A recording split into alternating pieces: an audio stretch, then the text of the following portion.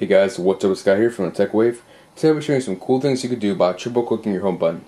I found this out the other day and thought it was pretty cool. So if you have any questions, go leave a comment below and I'll get back to you as soon as possible. Alright, so let's jump on into it.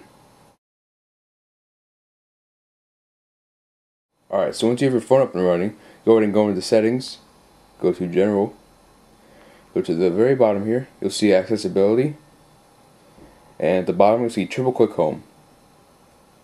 So you have four options here. You have off, toggle voiceover, toggle white on black, and ask. So just as an example, we'll do toggle white on black. Back to the home here. 1, 2, 3. And see you turned all the colors on your phone negative, which is a pretty cool thing. Go back here, go to ask. Well, first off, turn it off until I forgot. Just click it 3 times again. 1, 2, 3.